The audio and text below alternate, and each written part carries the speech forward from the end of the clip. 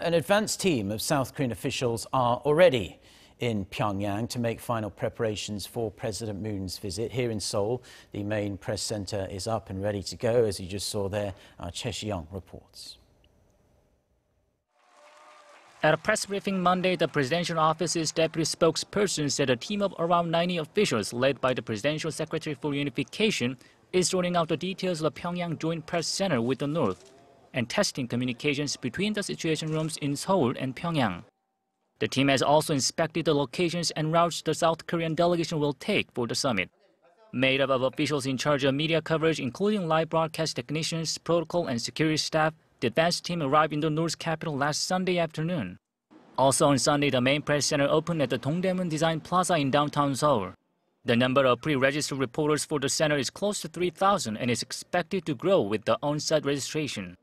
During the summit, content will be picked up by the press room in Pyongyang and sent to the main press center and then delivered around the world.